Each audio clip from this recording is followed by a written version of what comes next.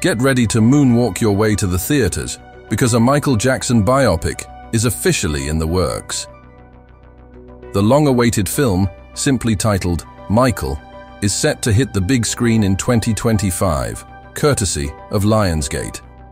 And with Antoine Fuqua, the director of Training Day and The Equalizer, at the helm, we can expect nothing less than a cinematic masterpiece. But who will play the king of pop? None other than the incredibly talented Michael Ward, who made a splash in the 2019 film Blue Story and the Netflix series Top Boy. Ward has some big shoes to fill, but with his undeniable talent and Fuqua's expert direction, we have no doubt that he'll bring Jackson's iconic dance moves and electrifying stage presence to life. The film promises to explore Jackson's life and career in depth, from his early days as a child star with the Jackson 5 to his meteoric rise to superstardom as a solo artist. And with Jackson's estate on board as a producer, we can expect a level of authenticity and insight that previous biopics have lacked. So mark your calendars, pop music fans.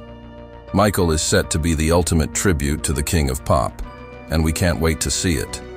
That's right, folks. Don't miss out on all the action. Hit that subscribe button now and stay up to date with the latest news and current events delivered straight to your inbox.